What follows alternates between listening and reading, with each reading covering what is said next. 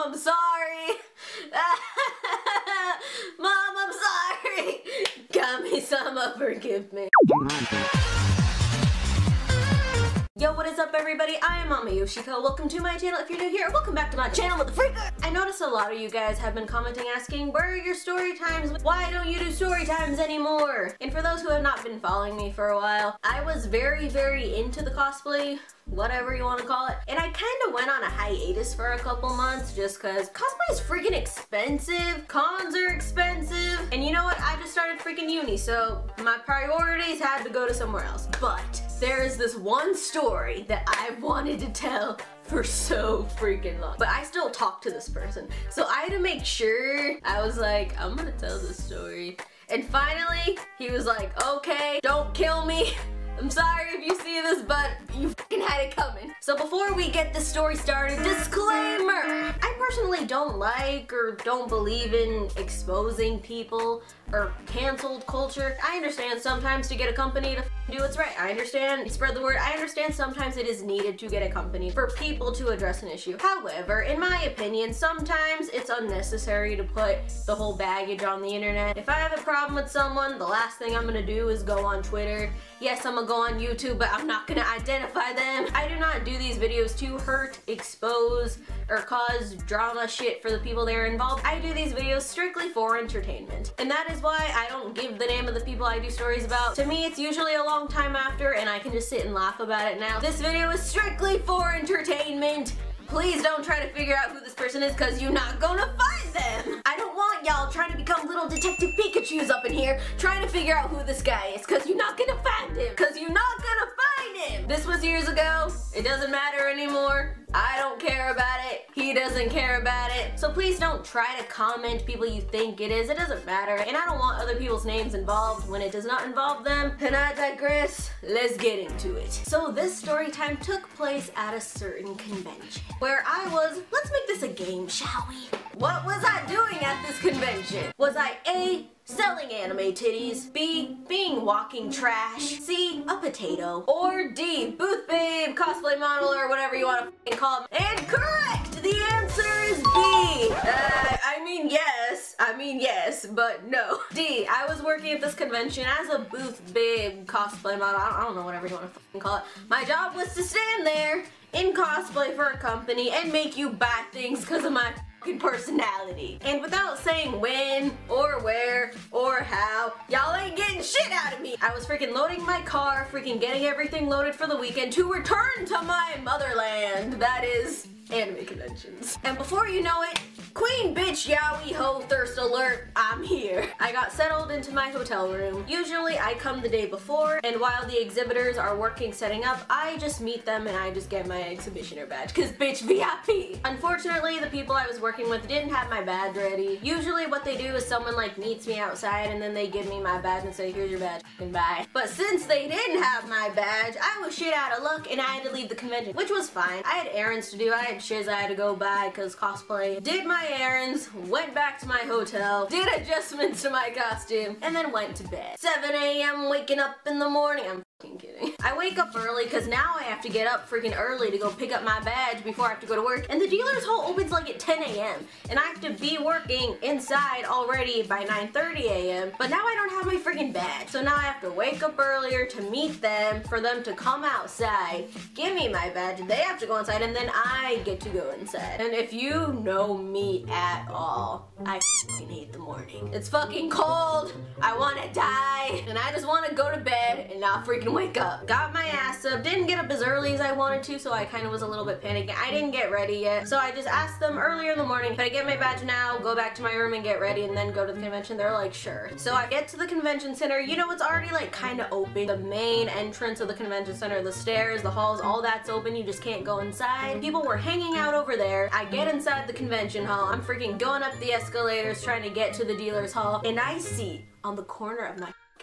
Now let me tell you something, before we get ahead of ourselves, y'all know I'm a freaking yaoi ho thirst piece of trash. I'm a yaoi ho, I'm a freaking fujoshi game addict, and you know what makes my fucking fangirl meter fucking skyrocket?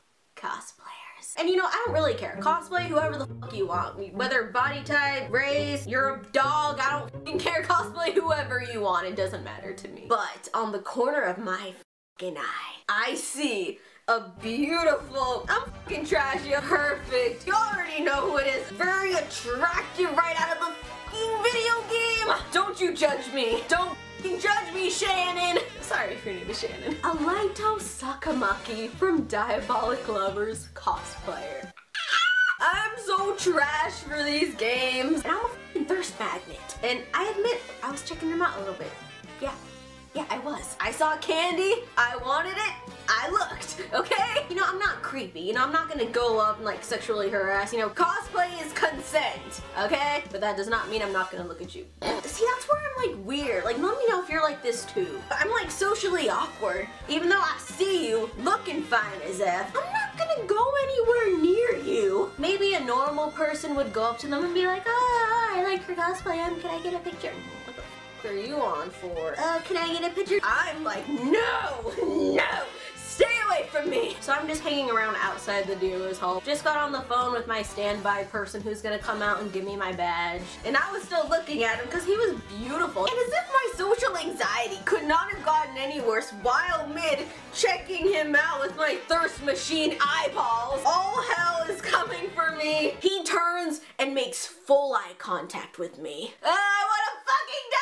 Damn it, I wish I looked like an asshole and wore my sunglasses today. I just turned and grabbed my phone and like was pretending to have a conversation with like who knows what. I wasn't staring at you, totally checking you out on being a thirsty hoe bag. And I'm just gonna pretend to be on my phone and pretend I was not looking at you. But you saw me looking at you, so you know that. I look up from my phone and I see he's still looking at me. And you know what he did? You know what this did? He winked at me. Hold up, time out, yo, time out. I literally just panicked and like dipped to the nearest bathroom I saw. I just hide in the bathroom. My on-site person calls me and is like, hey, we're here to give you your badge, where are you? I run out of the bathroom just trying to avoid the cosplay guy. Oh god, I just need my badge and then I can get the fuck out of here. I get my badge, I run back to my hotel and I get ready for work. And after finishing trying not to have a panic attack, get into the convention center and start my shift. It's been a couple hours, you know, I'm just standing there being I turn around, I'm fixing the display that our booth had. Someone bought one of the products, so I'm just trying to like fix it up, you know, make it look nice and pretty. You know, turning my back against the freaking crowd of weebs, and I shit you not, I freaking hear behind my head, hey, bitch-chan? You do not know what Diabolik Lovers is. This character, Laito, he's a freaking perverted fuckboy, and that's all you need to know. The main girl, he always calls her bitch-chan, little bitch, whatever you want to fucking call it. And I was like, dear Lord, have mercy, give me strength. I whip my head back so freaking quick, and I am face to face with the Laito cosplayer. I want to fucking die! And he's just leaning against the table that I was just setting up. Being the boy his character is, with his hand on his chin leaning on the table with that fucking shit-eating smirk on his face. You know, I'm on the clock, I'm freaking working, so I just have to like compose myself and just go, hi. Hi, would you like some free samples? He just fucking giggles, laughs, chuckling if you will. I would love a free sample of your blood, bitch-chan. Boy, hold your horses, Jesus Christ! My face just looks like a freaking tomato. We all know I'm a thirsty hoe, but I am all talk, okay? Even if I do like you, even if I do have a little crush on you,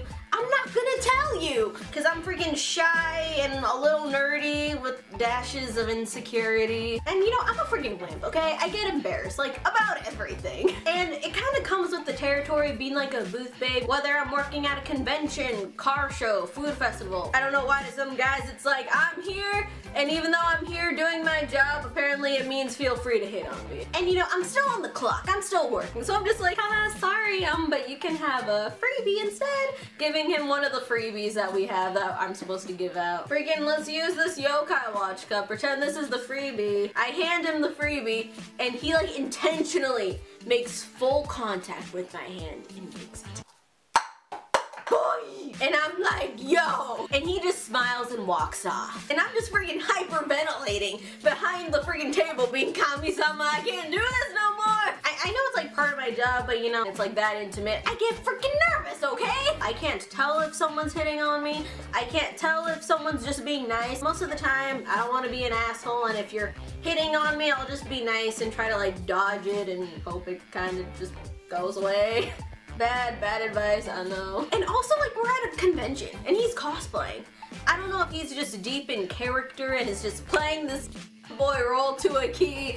I don't freaking know, fam. I finished my shift for day 1 and I have not seen this dude for the rest of the day. So I meet up with some friends that I'm rooming with at the convention. I hang out, enjoy the con, and now it's day 2 of the convention. Saturday, the biggest day of every con. At least I think. I don't know. Day 2 of the dealer's hall. When those doors open, prepare for war, bitches! Battle stations! I don't know. I was walking into the convention center and I see the Laito cosplayer. He's standing in line, you know, waiting for the dealer's hall to open, so I'm like, okay, casual. But he was like in casual, like he was like casual Laito, which I'm not mad at a good casual cosplay, not at all, homie. But you know, I could still tell it was him. And I just booked it to the convention center. Day 2 is done. I'm tired, I'm exhausted, used up all my gems of social interaction for the year. When I work for companies, I work the entirety of the convention, from the time the dealer's hall opens to it closes every freaking day. My boss lady graciously let me off early so I can freaking peruse the dealer's hall, perhaps buy a body pillow. I don't know. I need a body pillow still. I can't decide, y'all. There's so many options. I go behind the booth and I'm getting my stuff, putting my jacket over me. I'm f***ing over. I just take my wig off right there. Wigs are flying. I'm taking off my wig. I've had it for the day. I've had it. Take it off, shove it in my bag, and I feel a piece of my hair lift up and twirl in someone's fingers. I can't make this shit up, dude. I turn around and the freaking horn dog himself is in front of my face. And he goes, "You're Ami, right?" I freak out, you know, I'm like, I'm not used to people knowing anything about my stuff. Like, to me, I'm still a nobody, and I prefer to be a nobody. I'm being polite back, we're actually introducing ourselves. I'm asking his name, you know, making small talk. And let me remind you, I don't assume every guy is hitting on me. I don't assume just because you're nice to me that you want to date me. And he actually gives me a flyer to a party. Whether it's with a brand like Senpai Squad or Fuku, or in general, the convention holds raves. And you know, I'm trying to be funny. I'm like, where weaves get drunk and dance on each other. Yeah, sounds fun! Occasionally, I do go to these parties, but I don't dance, and for those who don't know, I don't drink, I don't smoke at all, I'm clean. So I literally just sit there and I record for Snapchat. Or I was asked by the people who are running it if I could go, and Laito was telling me, one of my friends are the DJs, if you aren't too tired from working tonight, you should go. Bring some friends. And I'm like, I'll think about it, ho! Yeah, but I'm like, oh, maybe. And then he gets like this close to my face. And he just goes, "You better."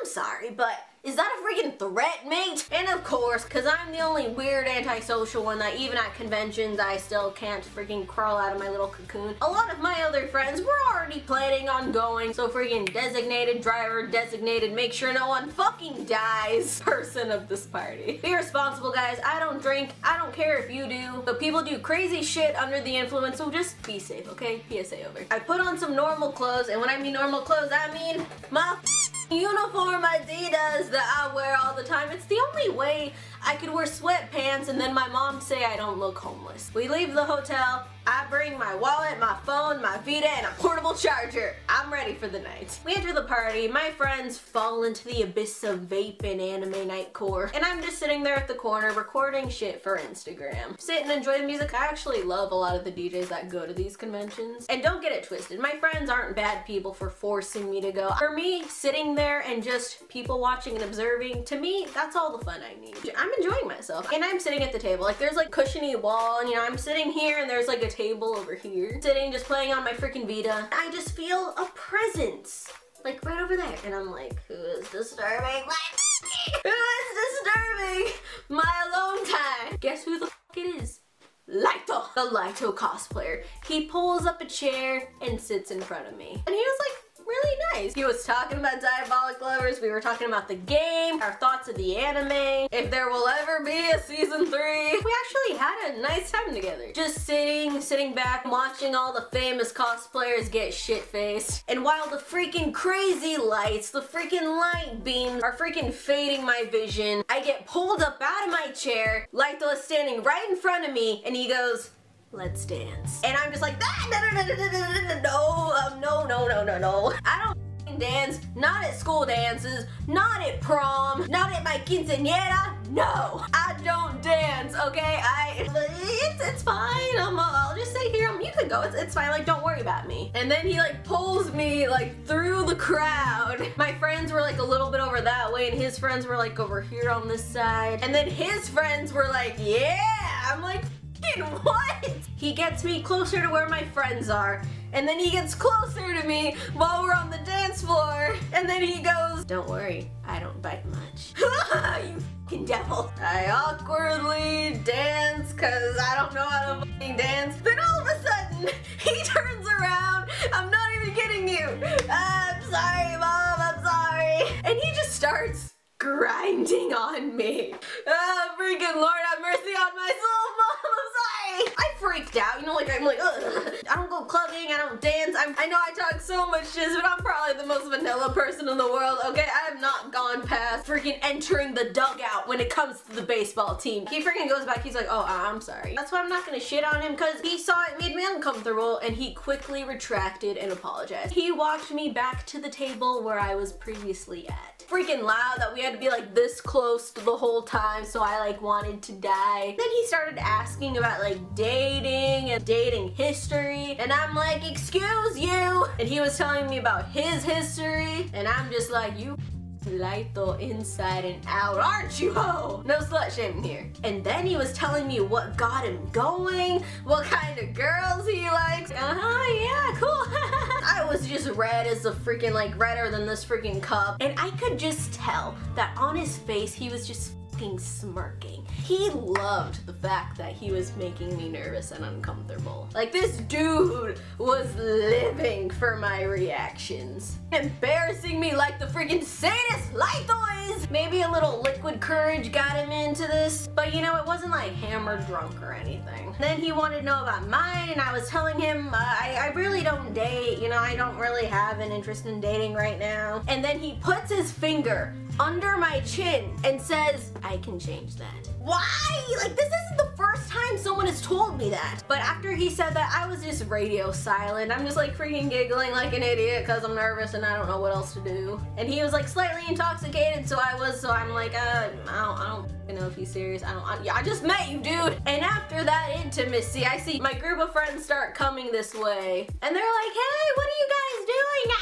We're just chatting. One of my guy friends, thank you, boy, he freaking notices my flusteredness and was like even puffing his chest a little bit at him. "Everything okay here?" Trying to intimidate this dude. And he was like, "We're all good. We're just talking." And then he got up and went with his friend group. And then my other friend went up to me. She's like, "Are you really okay?" I'm like, "Yeah, I'm fine." Like, if he did anything, I'm gonna fuck him up. Like, it's fine, don't worry. It's fine. He was just in my bubble. It's not that big of a deal. The party was done. Everyone was leaving. Other people were still hanging out outside the venue. A couple of my friends actually knew a couple of his friends. Laito saw me. Our group started merging. And then he's drunk, freaking, "Ami, you're leaving?"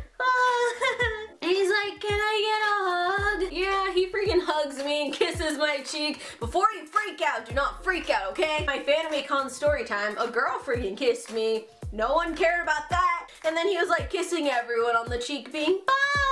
It was like kind of a little bit cute. It was a little cute. And then it was Sunday, last day of the con. I go down to the lobby. I'm preparing to get all my shit to go back to my hotel and then get out. And then I feel a tap on my shoulder. And who was it, you may ask? The Laito cosplayer. Except in normal, like he wasn't in cosplay. He sat there, we chatted, and then he said he was gonna go back to wherever state he was from. And that is it for this Laito cosplayer story time. And like I said, I don't do these videos for people to go exposing or any of that shit, so don't worry about it. This is for entertainment. And that is it. My battery's dying, and before we go, we got a showstopper to announce. This week's showstopper is Cadence.Diacon. I'm terribly sorry if I butchered that. Thank you so much, though, for all your love and support. It means the world to me. Thank you. Thank you guys so much for watching. Make sure to subscribe. Let me know what you think of the story. Has anything like this happened to you where someone was a little too in character? Thank you guys so much for watching. Thank you guys so much for joining my weeb family. I love you very much, and I will see you next time. Bye!